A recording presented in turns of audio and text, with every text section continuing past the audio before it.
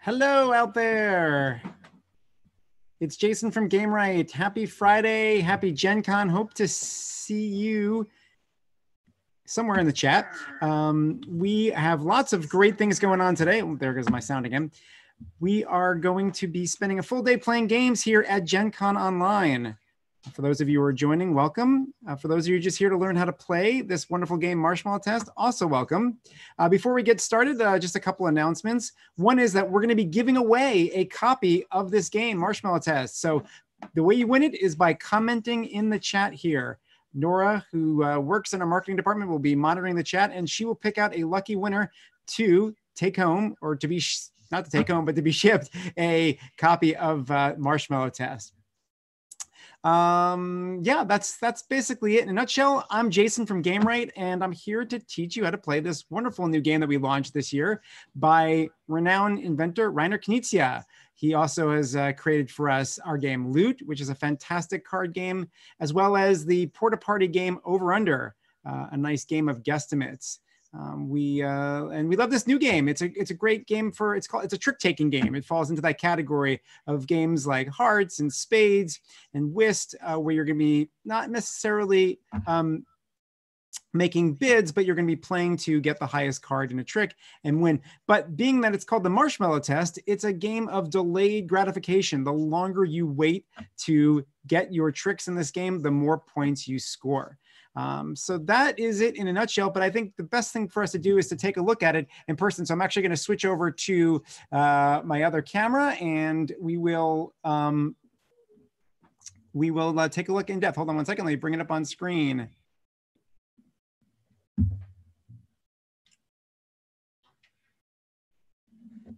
Okay, there it is. Marshmallow Test. This is what the box looks like. It comes in this lovely box with some of the features. It comes with 60 playing cards and a bunch of these squishy marshmallows. Actually, why don't we open up? We can take a look and see what is inside. So we've got a set of rules, and here's the deck of cards. As I mentioned, there are 5 different suits from 1 all the way to 12, each in those 5 suits. And then it also comes with this fun bag of marshmallows, these squishy marshmallows. You can't really eat them, but they look like they're real marshmallows. There's some small marshmallows. Those are worth 1 point. And the big marshmallows here, those are worth 5 points. All right, how does it set up? So as I mentioned, this game, it is a trick-taking game. Every player is going to be dealt out a hand of cards, and each player is going to try to do their job to collect tricks. Now, the number of tricks you collect determines your score, but actually it's not your tricks that determine your score, but it's your opponent's tricks. You're actually going to be scoring for what for the tricks that other players have in front of them. So I'm going to set up a 3-player game, and in a 3-player game, it depends on the number of tricks. You can see how many you set up in the game. So in the instructions, it says for a 3-player game, you're going to need 4 tricks to go out to win for that round, and you want to be just not the last player to go out, because the last player will not get any points. And I'll explain that as I go on. All right, so I'm going to shuffle this deck, and we're going to deal out 12 cards to each player. Every round has the same number of cards dealt per player. And the winner is going to be the player is the first to get 20 points worth of marshmallows. So it takes a few rounds. It's a 2 or 3 round game. We won't play a full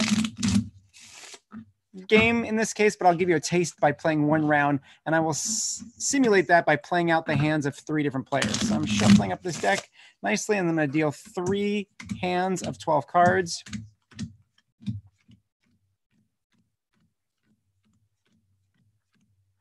I realized I should have done this upside down. And 12. Okay, and the rest of the cards go out of play. They're used in another game. Incidentally, this game is for 2 to 5 players, ages 10 and up. So up to 5 can play, which is nice. Most trick-taking games kind of cap out at 4, but this one actually works out nicely at 5 players. So each player is given a hand of cards, and here's an example of what that looks like. And I would say the best thing to do is to kind of sort by color and then also by number. So go from low to high. So I'll do that for each of the players. sorting out the different colors, and that will give us a sense of what cards we can play. Because as in any game that's a trick-taking game, you're going to, if you've got the highest card in the leading color, you win the hand. With one exception, after the first round, there actually becomes a trump card, which a trump color, a trump suit. And so that suit would beat out any the highest card in any other color. So it's, for example, in the second round, let's say green was the trump suit, then a 2 of trump would beat out a red 12 if that was played, if that makes sense. So that only starts in the second round. So in the first round, there is no trump. I'm just going to get all the hands set up as we go through them. Ooh, this person is actually, the player's void of green. You can see they've got no green in their hand. So that's going to be an interesting strategy. There's a lot of thinking, as you know, if you've played in these trick-taking games, of when to play the cards. You want to win some at the opportune time, but then you also want to lose some because you don't want to get stuck with too many. You don't want to go out too early in this game.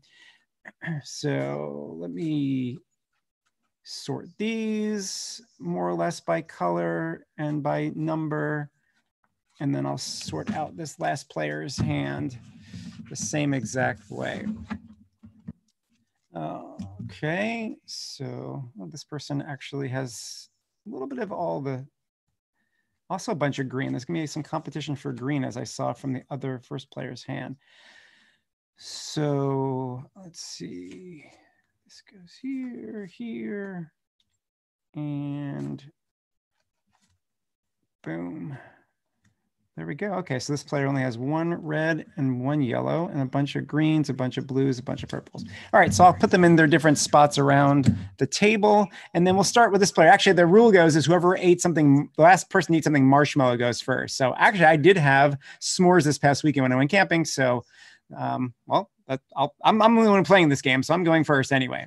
All right, so to start a round, you're just going to pick any card from your hand and you're going to lead it face up to the playing table. So again, you have to make a decision whether or not you want to win the trick. If you want to win the trick, you're probably going to play a high number card. But if you want to lose it, you're probably going to play a low number card. So why don't we start off with that? I'm not going to go out too early. So I'm going to play from that hand a 2. And this player goes around clockwise to the left. So the rule is that you have to follow color to the leading card played. So if you have it in your hand, which this player does, then you must play it. If you don't, in the case of the player who had, I think it was this player who, oh no, one of the other players had no, oh, this player, right? Yeah, has no yellow, right? Then you can play any card you want. So this is a chance to slough off a card that you may not want to play. And maybe this player would play a low 2 as well. So that ends that first hand. You look around, who's got the highest number on the table? This player does. So they win the trick, and the trick goes face down in front of them. Now, as I mentioned, once one player has 4 tricks in front of them, that ends it. They're out for the game. So you have to time it very carefully about when you get it, because you're going to be out. This player will be out once they get 3 more tricks, but they're only going to score for their opponent's tricks in this game. So you really want to give the other players a chance to win some hands. Otherwise, you're going to end up with nothing. If this person goes all 4 and there's no tricks here and no tricks here, they would score 0. So, okay. The winner of the trick leads the next hand.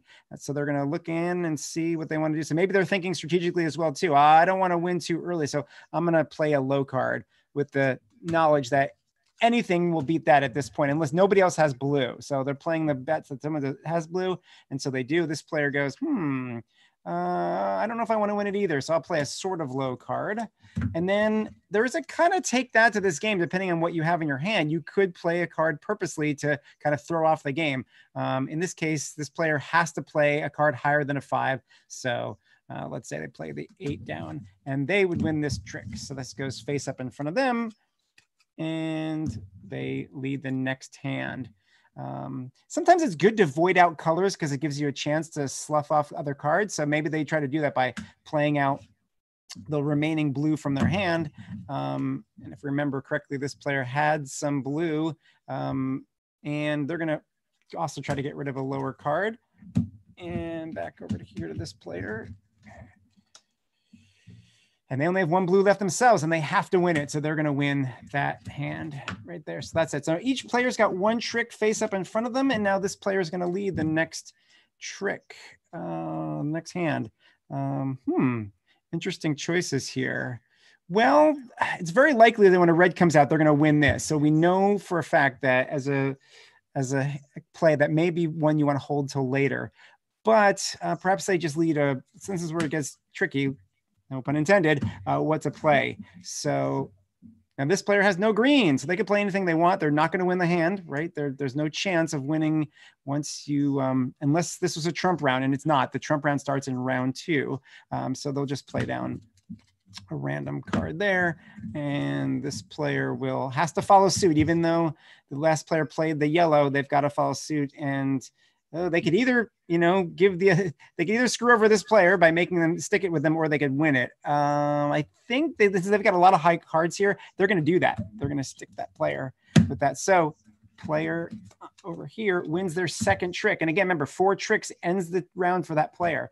All right, they're going to go again for another play. So they really don't want to win that third trick too soon, because that's going to put them in danger of winning the 4th trick. So they'll play that to really almost ensure the fact that they're not going to win. So this player decides to play down 7. Now each player, you can see I'm kind of playing it. Each player is baiting their time. They're trying to not go out too soon. That forced this player. This player is going to have to take that trick. So it doesn't really matter whether they play the 9 or 10. So they also have got their second trick. And they lead the next hand. So this is a real, you're making these calculated decisions each turn. Do you go for high cards, low cards, trying to feel out what your other players have in their hands? And also, if you're a good card counter, you know what cards are already been played, because there's only 112 of green, 112 of blue.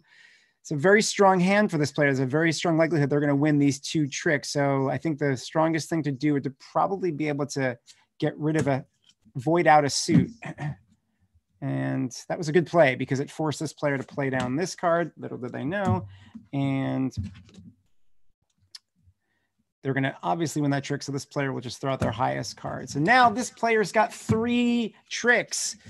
They are 1 away from being out for the round and collecting points. What are they going to do? Do they want to try to, I think they're going to try to stay in the game by playing down a low card.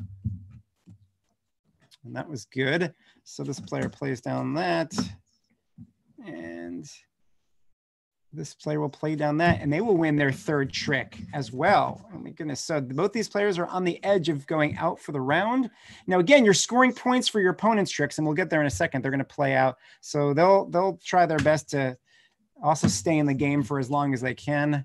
But there's no blue here. So this person is in good standing to just slough off a high card that might give them points. So they'll slough off the green, because again, it's blue that's leading this round. And also this player has no blue either. So they're gonna slough off a card. Did I play that from the right hand? Oops, no, I'm sorry. Yes, I did. Okay. So they're going to slough off a card as well too. And look at that, with that 2 blue, that player is out for the round. So this player here is done, and they will score the number of marshmallows equal to the opponent's trick. So 1, 2, 3, 4, they'll get 4 marshmallows. So we'll give this player 4 marshmallows, and the rest of their hand is dead. So they just kind of wait out while the other players continue on for the round. Now it starts off with the next player to the left. So this player is going to go leading, and it's now just between these 2 players to go out. So again, this player doesn't want to go out. They want to let this player get a few more tricks. They're going to try their best to play out. So they'll play down one of their low cards. And let's see what this player has. In fact, they have nothing. They can't play a higher green. So this is going to end the round as well too. So they throw that down, and that is the end of the round right there. As this player gets scores tricks for their opponents as well. They get 1, 2, 3, 4, 5 points for that. So they'll get that. And this last player here gets 0, nothing for that. So that's the end of the round. All the cards get collected and reshuffled for round 2. The only difference is that the player who was the loser for the previous round, this player right here, is going to, after looking at their hand, be able to call what they want for trump. So I'll just deal that out. We won't play the full hand, but we'll see what would be a good hand, or what would be a good color to call for trump for that next round of play. So we deal out 12 cards again to each player.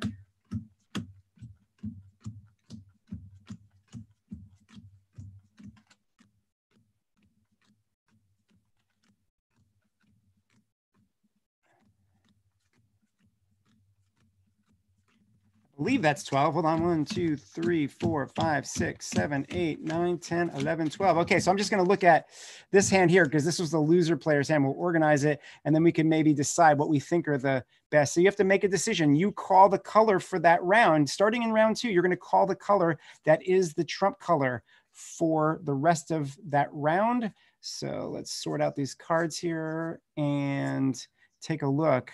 Wow, there's a really wide variety. I mean, this player has a lot of yellow, or 4 cards in yellow, 3 in green, 2 in purple, and 3 in red.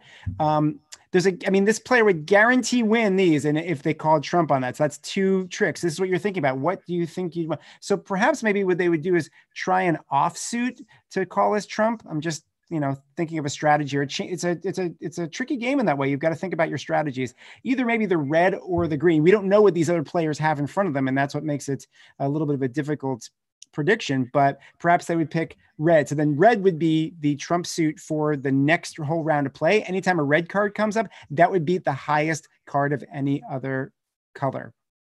So you'd play probably 2 or 3 more rounds till players accumulate marshmallows. Again, scoring marshmallows for your opponent's tricks until someone hits 20 marshmallows on the nose. That could happen in mid-round, by the way, and that's exciting because the game is sudden death. As soon as someone hits 20 marshmallows, game over. So it lasts about 20 minutes or so, 30 at the most, but it is really a very nice family game. It's got a little bit of everything that I like about trick-taking games. It's got some predicting. It's got this, a little bit of screw your neighbor, depending on how you want to play the game. And then also just having to figure out what do you play now versus what do you hold on for later. So there it is, Marshmallow Test, brand new. It's in stock now. I don't know if you've been commenting, but we are giving away a copy of Marshmallow Test. If you comment down below or in the comment section, say, I'm interested in winning this game, or give us a comment of any sort, and we'll pick out a winner and we will send you your very own copy of Marshmallow Test. There it is. Thanks so much for tuning in. By the way, we've got lots of other events happening along this Gen Con online weekend. As a matter of fact, in less than an hour at 3 p.m. Eastern, we will be having a chat with inventor Emma Larkins about her brand new game, which we published, called Abandon All Artichokes. She's going to be chatting with Nora on our Instagram account. So if you haven't already, please go check out our Instagram account. That's Instagram.com/Gamewright, or @Gamewright on Instagram. We will be live on that. And then at 5 o'clock back here on YouTube, we're going to be doing a playthrough of our new game, Dungeon Drop, which we published along with Phase Shift Games. Here it is, this really wonderful, innovative game. So Jason from Phase Shift Games, I'm Jason as well too, but there's a Jason over at Phase Shift Games. He's going to be playing along and teaching everybody how to play this cool game where you're going to be triangulating and trying to harvest as many cubes, gold, gems from this dungeon that you create on the table. So there it is. Feel free to go visit our socials like Facebook and Instagram to see the rest of our schedule for the weekend. We've got a lot of other fun how to play events. We also will be doing some more giveaways, including, and I'm going to show it for the first time here, some brand new promo cards for Sushi Go Party, including Inari and Pickled Ginger. We were going to have these live for the first time at Gen Con, but unfortunately, since we will be putting them up somewhere online. We'll let you know in our social. If you haven't subscribed already, please subscribe here on YouTube, and we'll keep you posted on when those are live. Again, we've got brand new Sushi Go Party promo packs, Inari and Pickled Ginger. You're seeing them here for the first time. Yes, thanks so much for tuning in. I'm Jason from Gamewright. Thanks for playing. Have a great weekend, and we'll look forward to playing with you again soon.